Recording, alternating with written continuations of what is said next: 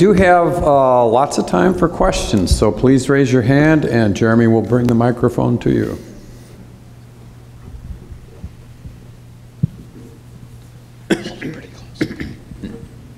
This is for Mr. Kempton. Does your organization work nationwide? We have patients in almost every state, but no, our employers that we do business with are based primarily in Oklahoma and Texas. We are not a large company. I have about 45 employees, if that gives you any idea. We're not a big player, but we're a good one. Two questions. I can't stay to go to the surgical center today. Do you ever have visitors, other physicians come in at other times if they call ahead? Yes, not between now and the end of the year. No. But absolutely, with the heads up, I'll mark some time out and buy you lunch. And the other thing is I had torn a muscle biceps and I couldn't make it out here to the Surgical Center of Oklahoma because I couldn't have someone come in. I only had a 2-week window, but when I showed my friends the price online versus the price at the local hospital, well, not the local hospital, but the medical center hospital, yours was $6,202 or $6,200. Theirs was $6,260. Okay, you increased it, but nonetheless, theirs was between $14,000 and $30,000 for the hospital fee, and I said, I'll take 14. They said, no, you can't choose. And I said, well, I don't want to sue you. So, see you. Thank you. Yeah, come out anytime. Not anytime, not between now and the end of the year. And if you please stand when you ask your question, please. Twyla Berry, Citizens Council for Health Freedom. Thank you so much for that lovely presentation. Will you just explain to me, because I do have some people who call our organization and they ask questions about the surgical center and they'll say about Medicare. So just explain to all of us, your relationship with Medicare patients and Medicare. Well, I stopped taking Medicare money as an anesthesiologist long before we opened the Surgery Center of Oklahoma, and I just treated those patients free. I didn't file claims. I just treated them. And some of them paid me. Most were angry, told me that they were not a charity case. But we still see Medicare patients at the Surgery Center of Oklahoma. I just tell them to leave Darth Vader in the car. But the Surgery Center of Oklahoma accepts no federal money. Most of the patients that I see are folks who are managed pretty well with an epidural steroid injection once every year or 2 years that keeps them out of the operating room.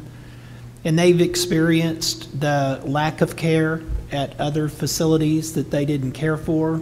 And so they would show up, and my website price for an epidural steroid injection for my fee and the facility is $700. In a lot of places it's $3,000 or $4,000. So they'll come in and it's $700, and if they don't have $700, I don't care. I mean, we just do it.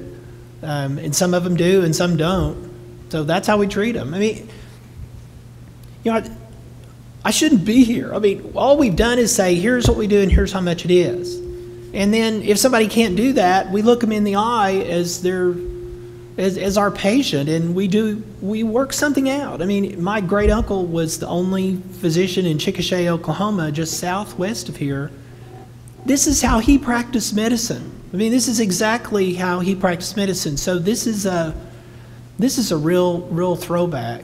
Two things you all need to know. If you've ever heard me say that a physician cannot be ethically the medical advocate of their patient without also being their financial advocate, that is his quote. That's Chris Paskowski. You cannot claim to be somebody's advocate medically while you participate in their bankruptcy, and that's a part of what we've all embraced. And the other thing y'all need to know about Chris, I think the strongest anti-MOC language in the country is here in Oklahoma legislation, and he got that passed. He did all that.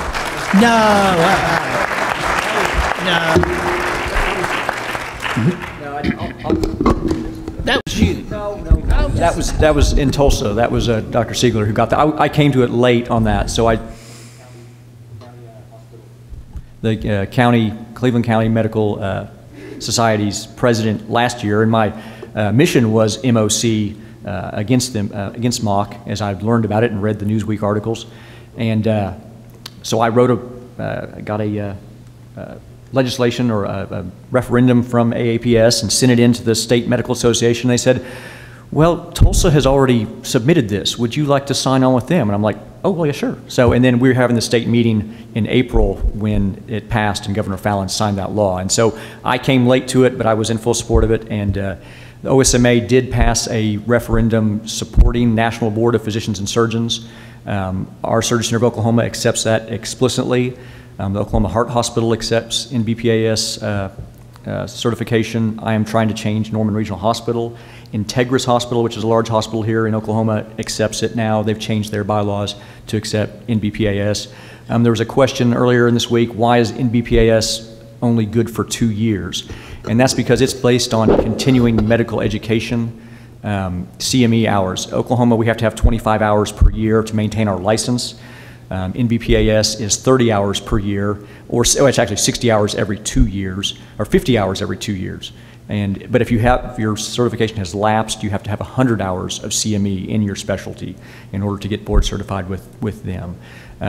So that's why they want you doing they want to verify that you've done your CME every 2 years. And I actually had to mail in my certificates to them, whereas here at the state level, a state license, you just check a box attesting that and then you're supposed to hold on to your certificates in case you get audited. I don't know anyone that's ever been audited by the state board for their CME. But that's how why the NBPAS is only 2 years, is to make sure you're doing your CME, because their commitment is to lifelong learning, just not through the maintenance of certification and the onerous ABMS system. So. Yeah, I'm Todd Kiefer. I'm just an advocate. Some of you probably know me from Twitter, Free Market Monkey on Twitter, freemarketmonkey.com, my blog. I cannot tell you how lucky, how fortunate I am. I need to tell this story. It just so happens that in my county, in York, Pennsylvania, in 2014, I was aware that a physician-owned orthopedic surgery center had the intentions to emulate Surgery Center of Oklahoma. And I went to the FMMA's second annual meeting last year, and I learned about how this direct contracting with self-funded employers is just really taking off.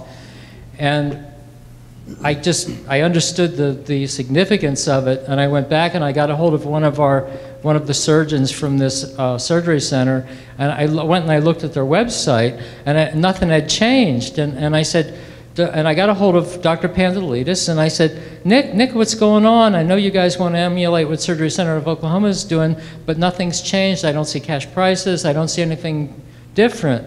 And he got back to me and he said, well, we're having trouble figuring out how to set our pricing and so forth. Maybe we could get together and talk about this. And I said, absolutely not.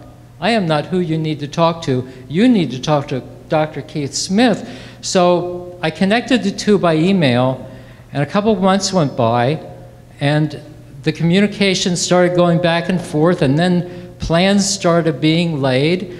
The third Wednesday of May of this year, OSS Health posted their cash prices online.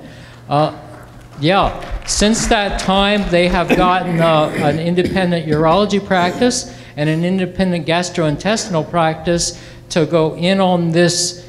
We have a meeting scheduled October the 14th in Harrisburg, Pennsylvania, to roll out the opportunity to self-funded employers in our area, this opportunity to direct contract with these fine facilities.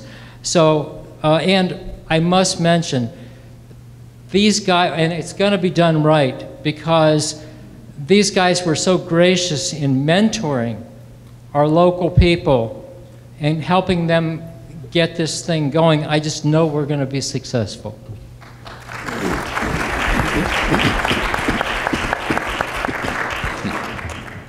I'm Ken Christman. I'm a plastic surgeon in Dayton, Ohio. And I've had unbounded admiration for Keith Smith for a long, long time. What he's done is amazing, and it should be replicated all over the country.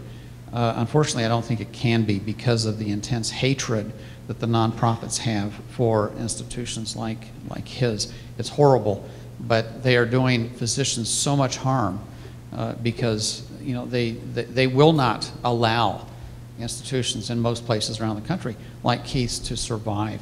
And they have a lot of political clout and they have a lot of capital. I'm also a huge advocate of cutting out the insurance companies. But let me just ask you a question, Mr. Kempton. Is what you're doing through the ERISA law, is this federal law with the third-party administrators and the self-funded groups? Yes. Okay. I would just suggest this as a caution to some. In my situation, may be unique, but I've done extensive maxillofacial trauma for 35 years. And a few years ago, I had the absolute worst case that I've ever seen in my life. And I doubt that this kid, I know he should have died by all standards. Just about every bone in his face was crushed. And I've never seen anybody with this kind of injury survive. And his mother actually worked for a hospital in another state, and he was helicoptered into where I was.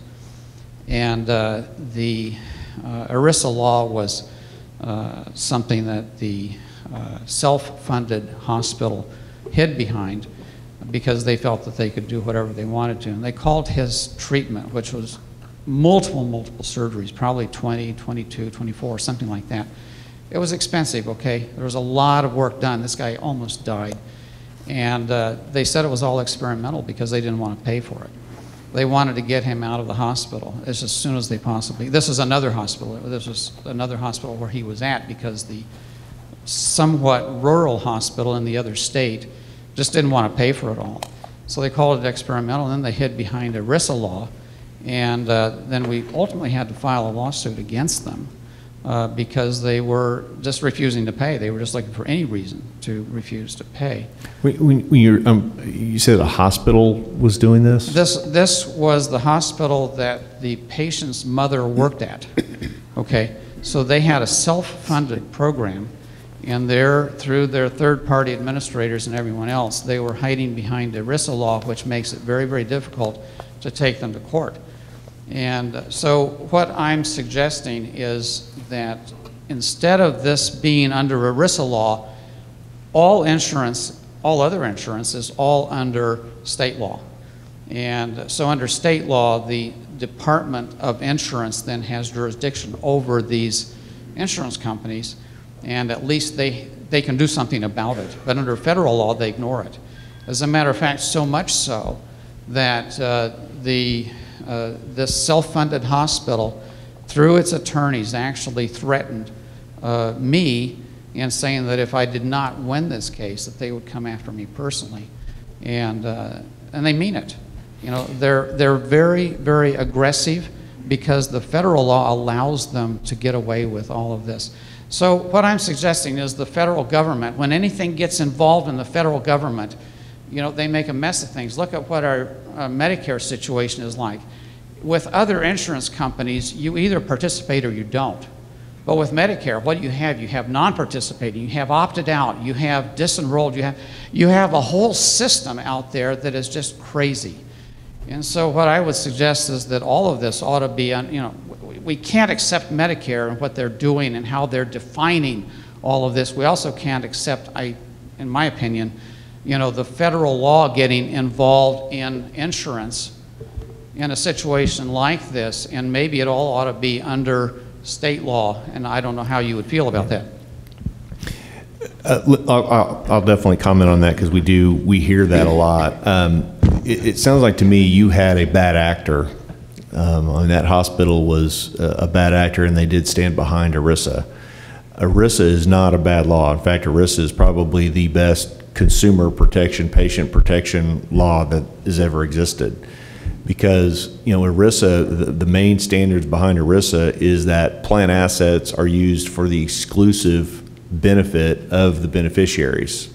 Can't be, I can't take that money and go buy a vacation home with it. Dr. Smith can't do that either as a self-funded plan sponsor. But this is where I think this bad actor was hiding behind ERISA.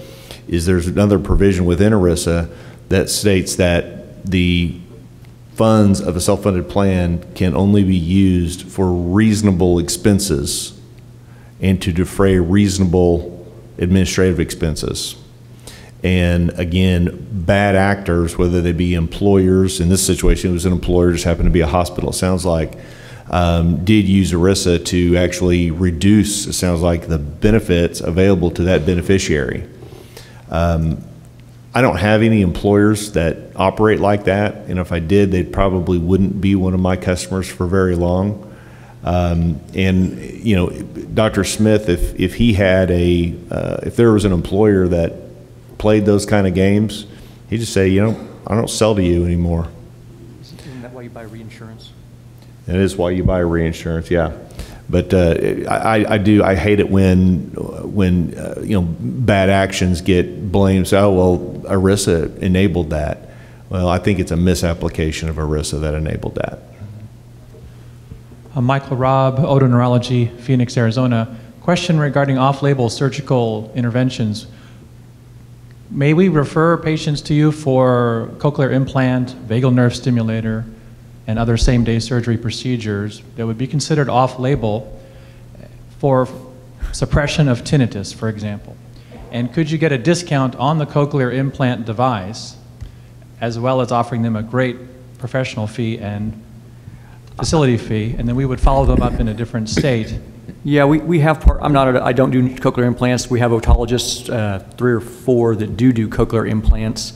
As far as I know, it's about $30,000, and that includes the cost of the implant, or it's $6,000 plus the implant, and it's $8,500 plus the cost of the implant, which varies because they're warranted. The companies, it's $8,500 plus the cost of the implant, which I don't include in our price because the companies that make those are warring.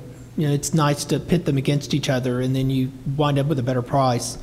So, yes, if you want to refer someone in order to spare them bankruptcy and to benefit from our pricing, and are willing to follow them up locally following implantation of cochlear implant or whatever, we would be thrilled to be in a relationship and an arrangement like that with you. What I would prefer is that you approach a facility where you're comfortable working and say, if you don't match this, they're going to Oklahoma City.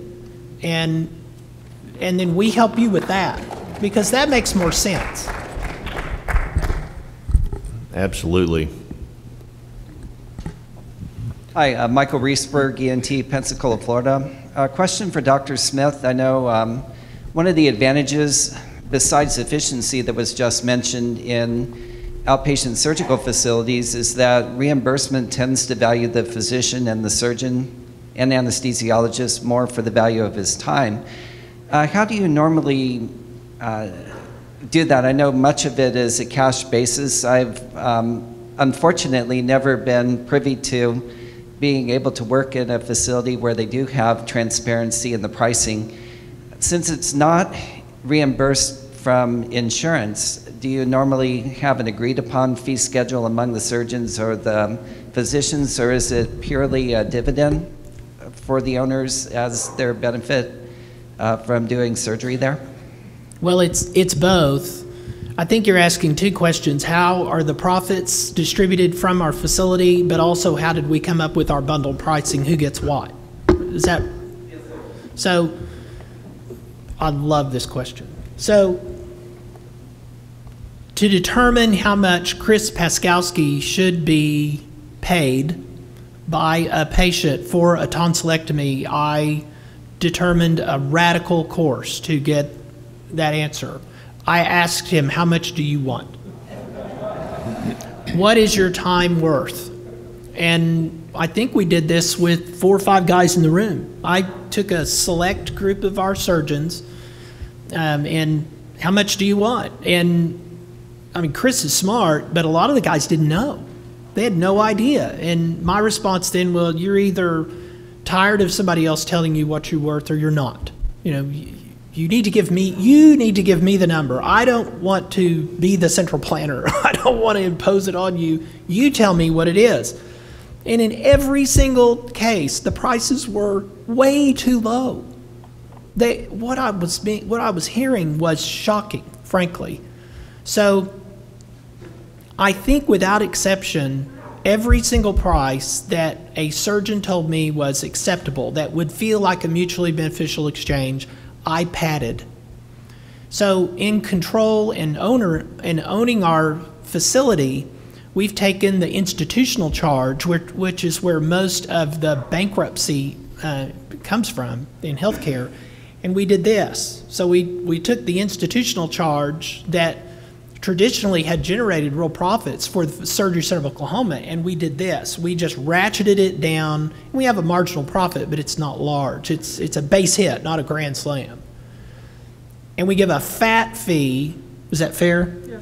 To the surgeon, the guys and girls doing the work. As anesthesiologist, I'm paid for my time. It's time and materials. The beauty of that is that when I email Chris Paskowski or any of the other surgeons that work at our facility and I say, hey, I've got a patient from Wisconsin or Alaska or Texas that needs whatever, they're on it. I mean, that patient goes to the head of the class, and so the patient feels it. I mean, the patient gets a call from the surgeon, and they feel that red carpet sort of thing. So that's how we came up with our pricing. And then our partnership agreement works like a law firm. So since we do not accept federal money, we can actually operate like a business. So we distribute profits based essentially like a law firm does. So we have time for 2 more brief questions. Let me just, Keith lowered the price of tonsillectomy from $3,600 to $3,100, all inclusive. And I saw that and he put it on his blog and I was like, Keith, would you talk to us the next time you do that? And he said, oh, don't worry, we took it out of the surgery center's, the facility fee. I was like, oh, well, never mind. Dennis Rivero, Orthopedics, Oklahoma, Muskogee, Oklahoma.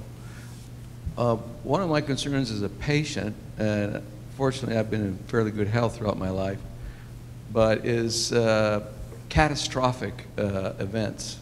And when you talk about self-funding, you know, that's great if people just need a scope here and a this and a that, but if you finally have one of your employees has some catastrophic event, I mean, that can really, I would think, cause great problems. And personally, you know, I would be more than happy to just have some kind of catastrophic plan and pay everybody in cash.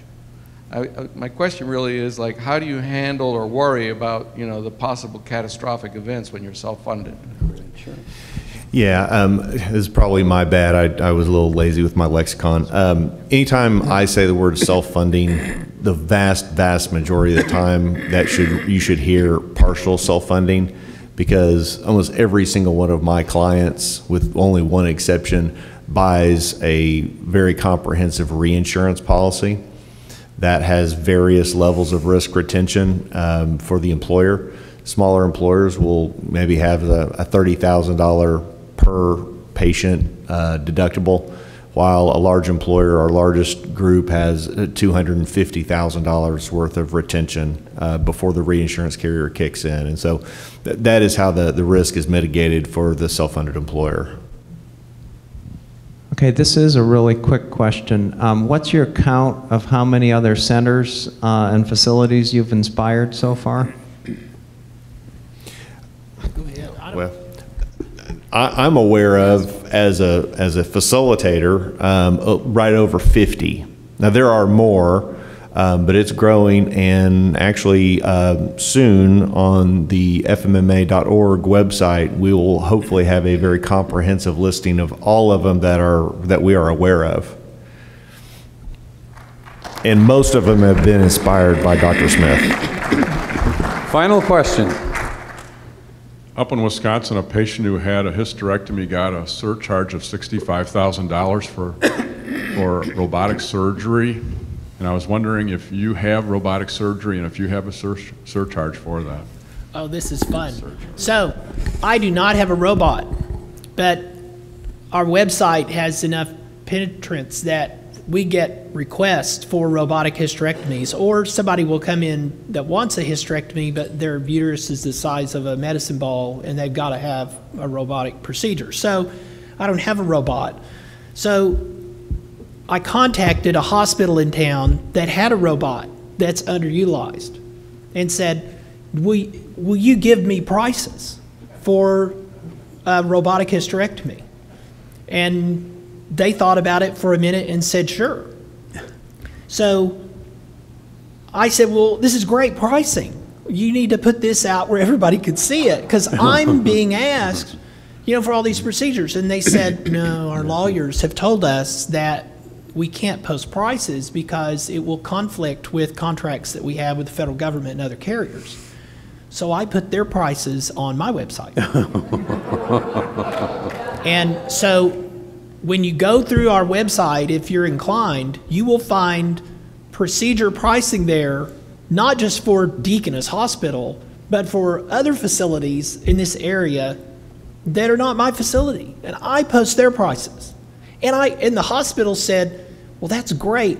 Can you collect the money and select the surgeon and pay everyone too? And I said, absolutely. And so, my company that does that is inspired by Ayn Rand, is Atlas Billing, and so, they, I get a check, or we get the cashier's check or whatever. I select the surgeon to go to that facility. Otherwise, the hospital administrator would have a mutiny on his hands by selecting surgeons for this stuff. And I've got great pricing. I think a robotic hysterectomy is $12,350 all in. Everything, facility, surgeon, anesthesia, pathology, and the surgeon gets, I want to say he gets 2.5 times what Blue Cross would pay him to do it from Atlas. Kind of in that same vein, a model that I'm very intrigued about, and I've actually heard it from a couple of different independent surgical groups. I just haven't seen them follow through with it yet, but I love the model. That would be an independent surgical group that decides that they are going to have bundled cash pricing. But just like Dr. Smith said, they would then go out and negotiate with facilities and anesthesia on their own, but they would be seen as the seller. And my goodness, that's a powerful model.